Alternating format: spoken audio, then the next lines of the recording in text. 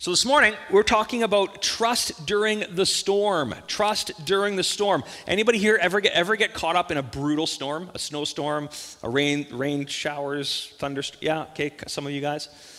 When I was a kid, I was 17 years old. No, hang on. Volkswagen Golf. Yeah, 17 years old. And we lived in the country, okay? Out in the sticks. And as we were living in the country, I was like 45 minutes or so out of town. So anytime that I had to go into the city, it was a long drive there, long drive back. And you're 17, you like your freedom, you like to kind of do your thing. And so, it's an evening and I go out in the wintertime all the way out to Winnipeg, and it's time to get home. It's 10 o'clock at night, and I'm driving down the highway from Winnipeg to where we lived, way out in the country.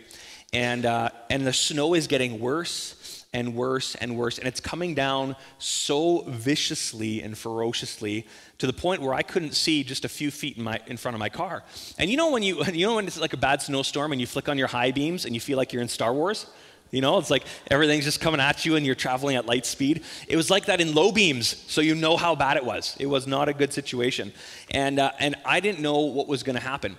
So you got to understand, little diesel car, it's not going to start again at 45 below with the wind howling if I have to turn it off. If I manage to hit the ditch, it's going to be a bad day because no one's going to find me because no one else is driving. And I started getting a little bit freaked out.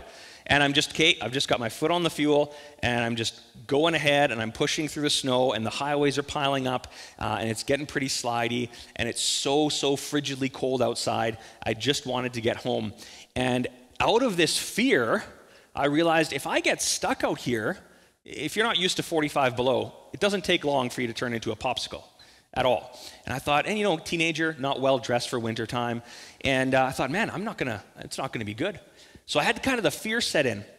But at 17, I remembered a story from when I was young that my Bible teacher taught me when I was just nothing but trouble.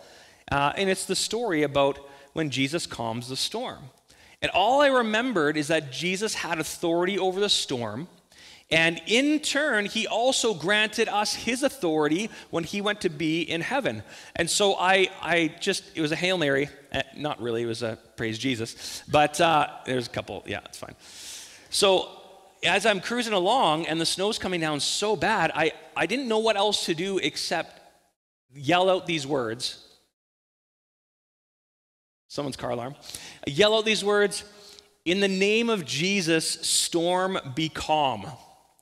And just like this, just like that, the snow stopped falling. It was a crystal clear sky, and I continued driving home. It was the craziest thing that I've ever experienced in my entire life at that moment. It was wild, and it was kind of jarring. And I was even wrestling with, do I even believe in God at this point in my life?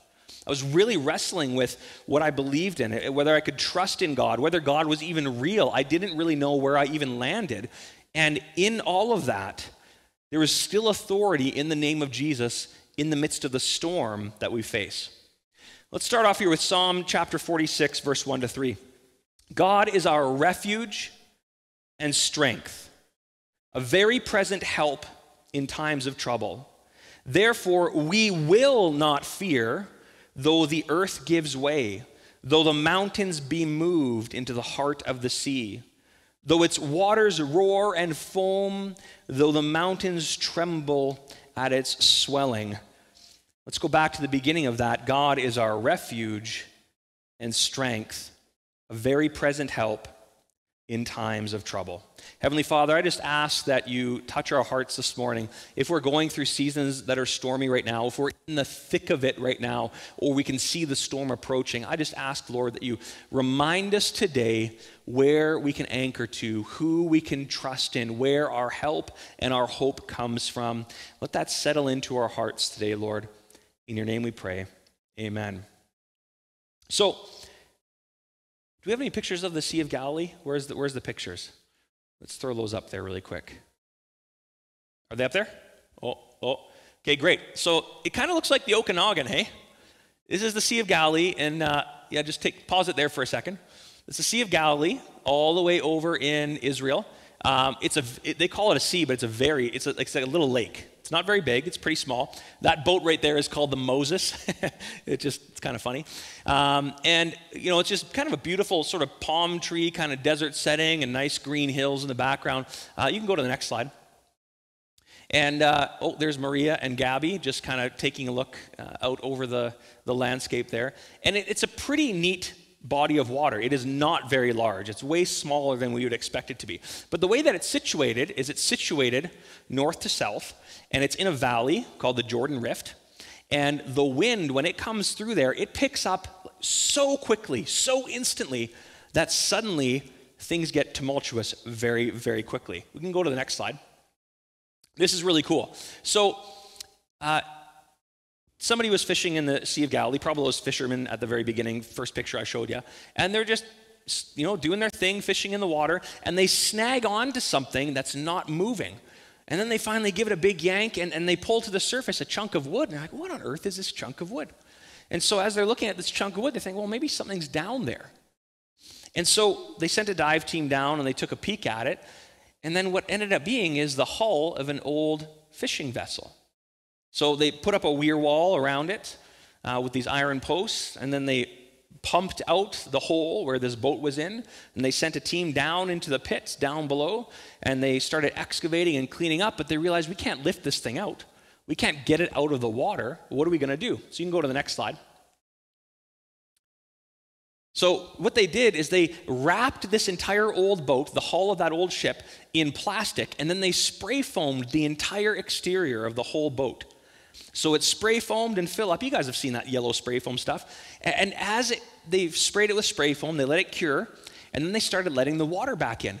And as the water started coming back in, this ship that sunk 2,000 years ago, that's right, it's 2,000 years old, this ship rose to the surface, and they floated it across the Sea of Galilee to the museum where they began the restoration process to put it back for people to see. Now, they built a skeleton out of stainless steel mounts and ribs, and twice a day, every single day, they run this little device over top of it that sprays it with formalin so that the wood just doesn't turn to dust and disappear. And what's so crazy is that boat was a common sight to see at the bottom of the Sea of Galilee. There was many boats that sank at the bottom of the Sea of Galilee.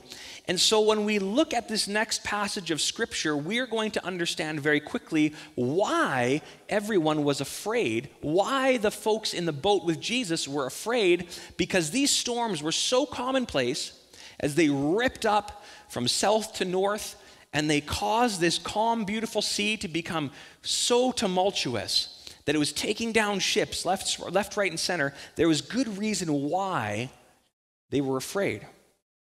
So let's take a look at this passage, Mark chapter 4, 35 to 41. On that day, when evening had come, he said to them, "Let us go across to the other side." Now, across to the other side, it's a short little trip. To go from one side of the Galilee to the next, it's very small. But let's go for a little boat ride, he says to them.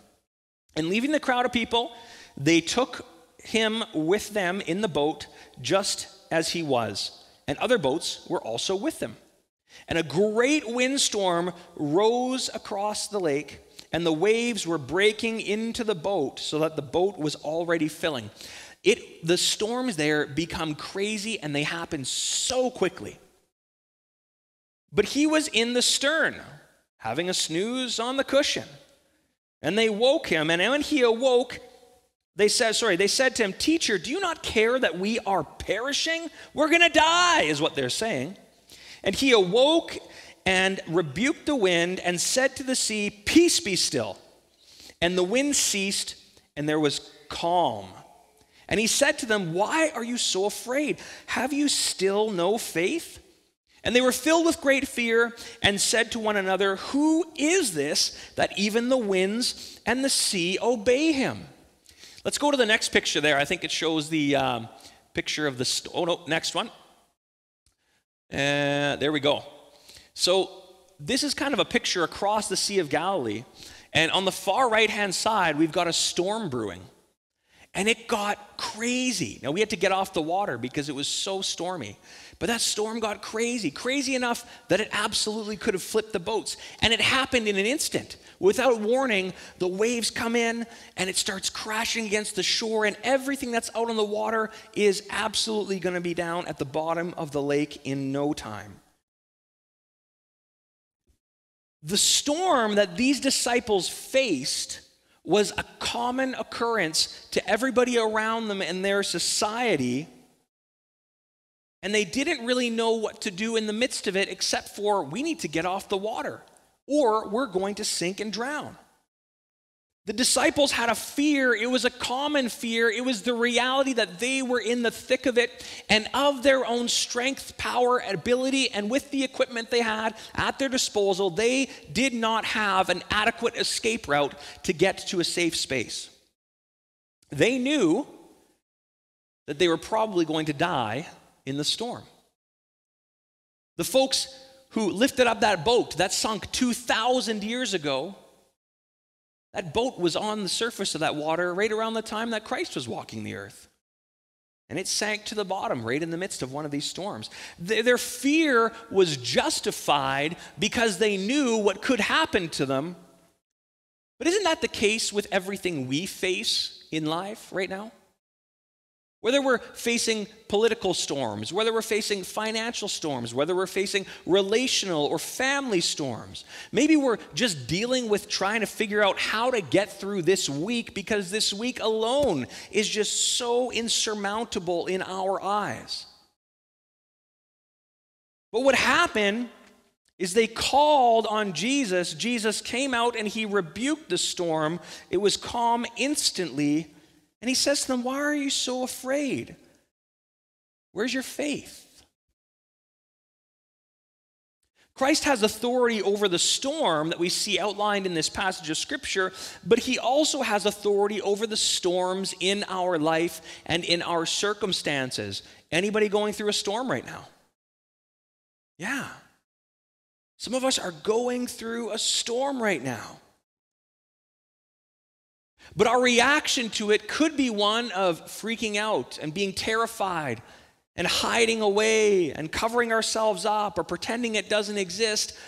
The other reaction we can have is to stand firm in the midst of it because we know that Christ is there with us and he will carry us through. Proverbs chapter 3, 5-6 says this, trust in the Lord with all of your heart. Don't lean on your own understanding, because your own understanding is going to tell you this boat's going to sink. It's time to get out. In all your ways acknowledge him, and he will make straight your paths. So often, we think because of our circumstances being upset and we're not exactly sure what to do, we clamor and grab for any single thing that could possibly make sense to us. Because there's this peace inside of us that wrestles when it comes to trusting in Christ beyond what we can understand. There's part of our nature that wants to abstain from practicing faith and rather rush towards practicing panic. I don't know what your situations have been like or what you're dealing with today, but ask yourself the question, am I walking in faith, trusting in my Creator? Or is it easier for me to panic and be afraid and rush towards my way of trying to fix things? But what happens when our way of fixing things does not repair the problem? What happens when that's the case? What do we do? Well, we're at the end of ourselves. And I think so often we come across our own situations or other people's situations where the issues truly are insurmountable. We can't fix them. There's nothing that we can do or apply to the situation that actually fixes the problem. So we have to get above the problem. We have to transcend the issue. We have to be beyond it and outside of it. But can we do that on our own?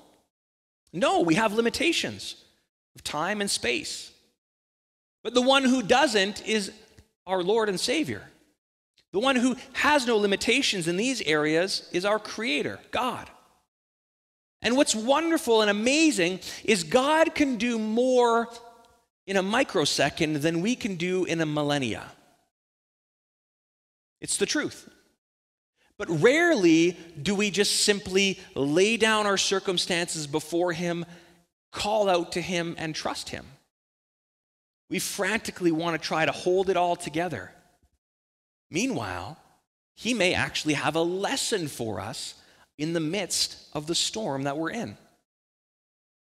Trusting in God's plan is crucial. It's all about, Christ's plan is always all about redemption, reconciliation, repentance, restoration. His process of walking us through this might seem challenging to us, but I promise you it is always for our betterment. God works all things together for the good of those who love Him.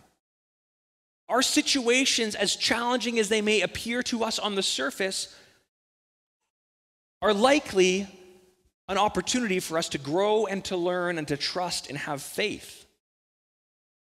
Jesus said at the very beginning here, "Why are you so afraid? Have you still no faith?" As His friends and disciples and onlookers were watching over and over and over again what He was accomplishing, what He was doing, what He was teaching.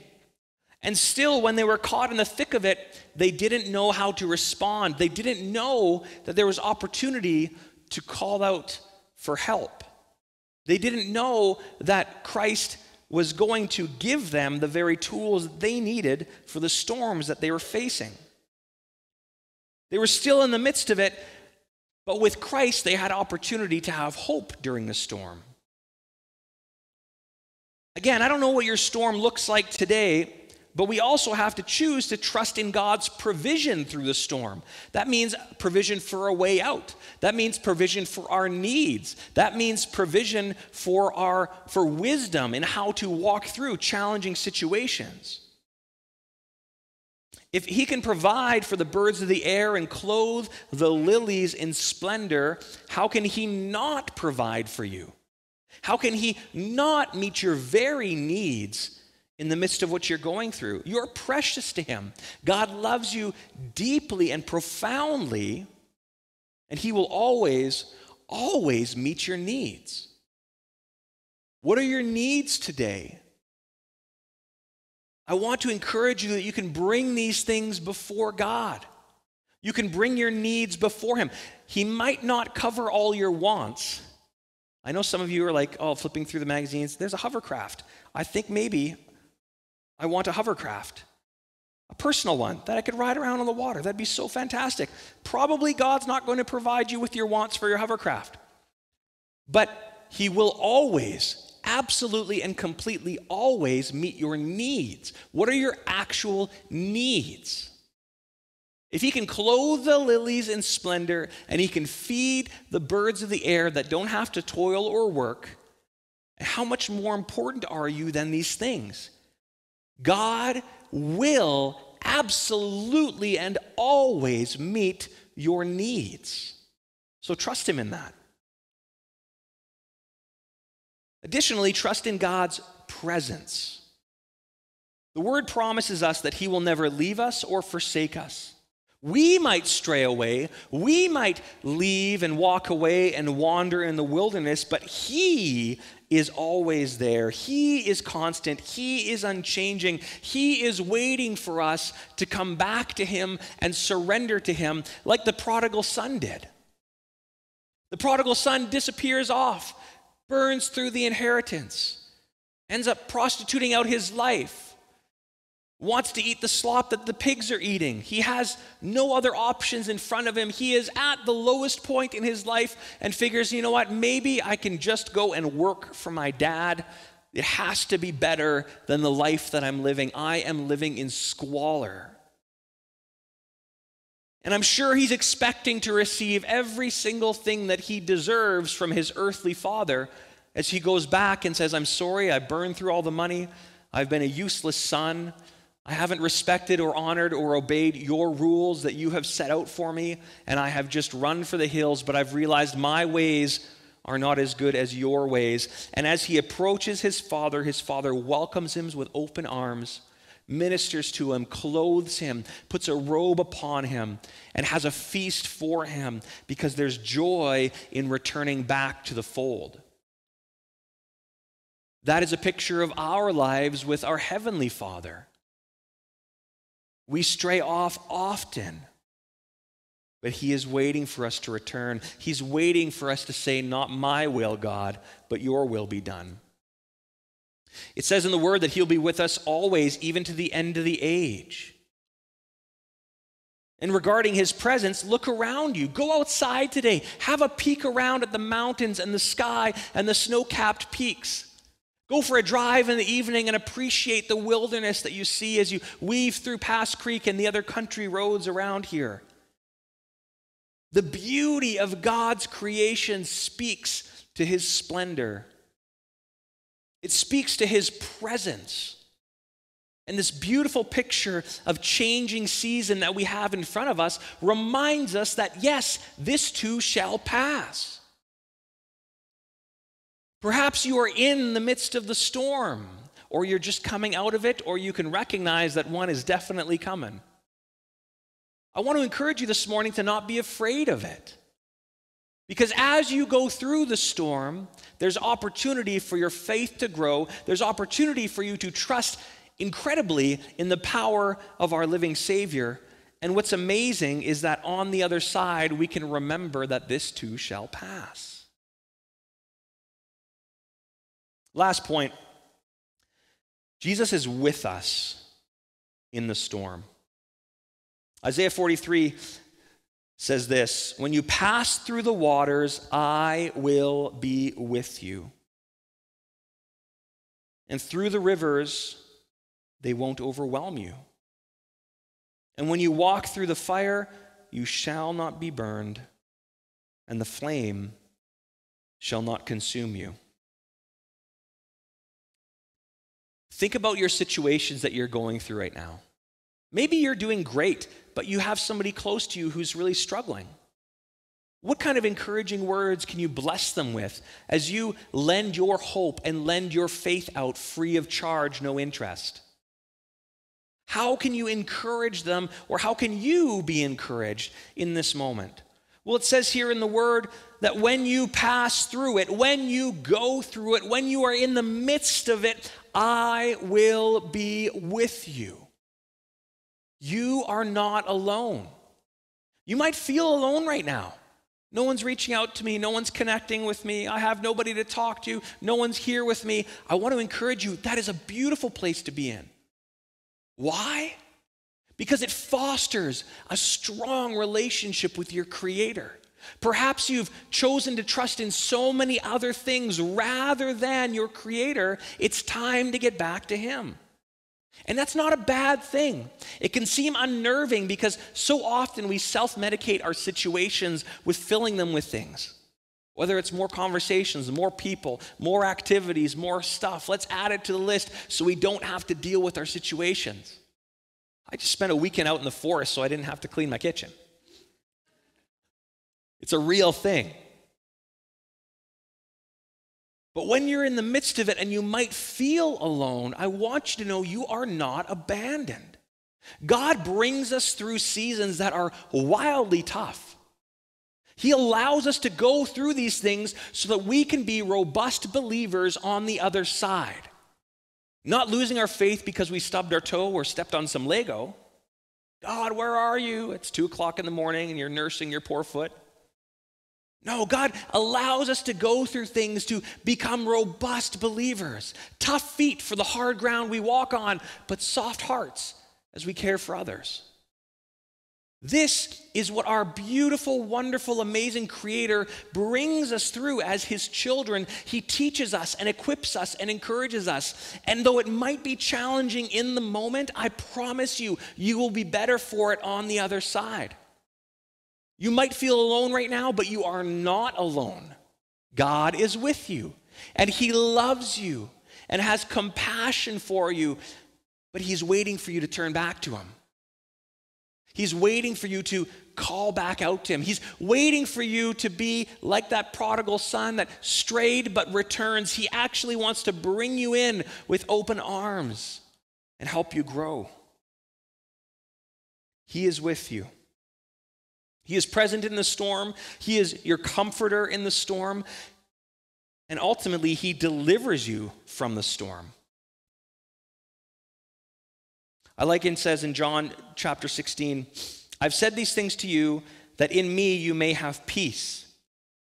In the world you will have struggles, but take heart, I have overcome the world. I'm going to read that again, and I want you to pay attention and let that sink in. I've said these things to you that in me you may have peace. That means in Christ you may have peace. In this world you will have tribulation. I don't like the sound of that, Jesus. It sounds like I might have some struggles. Yes, you will. Jesus died on a cross. We're probably also going to have some struggles. But get this. Take heart, he says. I have overcome the world. See, the reality of storms is that we will all face them. Every single one of us will see or experience a storm in our lifetimes. But they're necessary because they bring rain. The wind stirs up and causes fertilization of different plants to occur. It brings snow and precipitation into dry areas. It cleans the dust off the ground. It carries birds, different areas that they need to go. There are storms that we will face, but they're so necessary in the seasons of life that we're going in. So why don't we start shifting our gears a little bit and look at the storm for what it is? If we look at the storm and have a pity party, you think, oh, poor me, God hates me, no one loves me, I'm just alone, it's all terrible. Sure, you can look at it like that. It's a sad outlook on life. But if we switch gears and look at things through a bit of a different lens, we can see the storms that we face as an opportunity to grow in faith in God. When I'm kind of in the thick of it and I'm feeling like, you get big storms in life and then you get the crazy rainstorms that hit really, really suddenly and then they're gone in a moment. When I get those moments, I often find myself going to bed praying like I've never prayed before, waking up in the middle of the night praying like I've never prayed before, and waking up in the morning praying like I've never prayed before, driving in my truck to work praying like I've never prayed before, going to go and meet people praying like I've never prayed before. In the midst of the storm, my prayer life is better than it's ever been ever before in the history of my existence. And you know what? The storm doesn't change. It's still happening all around me. But man, do I ever feel connected with the Lord. And when I realize that he's still with me, even in the storm, he hasn't left me or forsaken me, I'm like, it's just another storm. There'll be another one next week. Maybe a couple months from now, I'm going to get a big one. No big deal. The situation and the circumstance doesn't change at all. But I have peace in it. How can I have peace in it? Well, Jesus says, I've said these things to you that in me you will have peace. You're going to have struggles in the world, yes, but take heart. I've overcome these things. Our prayer life in the midst of our circumstances doesn't necessarily change our circumstance, but it changes our hearts. And I think we all need a bit of a heart change now and then. So the reality of storms is that we all face them. Worship team, you can come up. But what's beautiful is that in Christ we have the promise of peace. God's word, our times of prayer, as we forget what is behind us and press on towards him, he becomes our anchor in the midst of it. And what's amazing is we have this final bit of promise that we see at the end of chapter 16, verse 33 in John. It says, take heart. I have overcome the world. You will have tribulation in the world, but I have overcome the world. There is the hope that we all have, the hope of victory in Christ Jesus. And that's not just my hope, that is your hope. And if you're here today and you're scratching your head and you're like, I don't know, my situation is just a little bit too tough to just pray about, I want to challenge you this morning to actually pray about it. To actually stop everything. Stop what you are doing. Take your phone, lock it away somewhere. Turn your TV off, throw your remotes outside, unplug everything if you have to. Take your modem or whatever they have nowadays. I don't know, what they still have modems? Whatever they have for internet, unplug that from the wall. Turn on some soft music in the background so you can get into a place of not worrying about the distractions around you and actually go to God with everything that's going on in your life. Actually do it. Don't think about doing it. Don't talk about doing it. Go and do it. And I promise you what you'll experience, and I'm telling you this because I do this too. I promise what you will experience is you will experience God bringing peace upon the chaos that's in your situation. You will experience that. Your situation may not change, but your outlook upon it and where your eyes are fixed upon, that begins to change. We had a car crash just down our street not too long ago. And it was quite interesting. I was driving the kids down to school, and at the bottom of our hill, the highway happens, and left way goes to town, and right way goes to not town. And the way that goes to not town, there's a Jeep that hit a telephone pole. Everybody was fine, no major injuries, it's good. The Jeep was kind of tipped over, it was in the snow.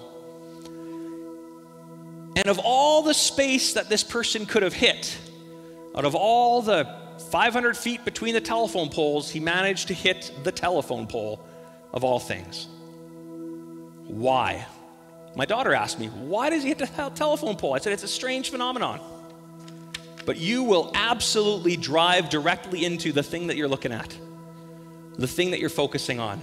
And as you're cruising on the highway and you start losing control and you think, oh, I can't hit that telephone pole, I can't hit that telephone pole, I can't hit that telephone pole, hit the telephone pole. Almost every single time you will make contact with what you are steering towards, what you are looking at. You will go the direction of where your focus is fixed. If your focus is constantly fixed on the telephone pole in the midst of your vehicle going out of control, you are going to hit that pole. Same for your situations. If your focus is fixed on the obstacles that are in front of you, if your focus is fixed on the chaos of the storm, if your focus is fixed on every single thing that could possibly go wrong, you have utterly and totally lost sight of the one who's above these things. And that's the Lord.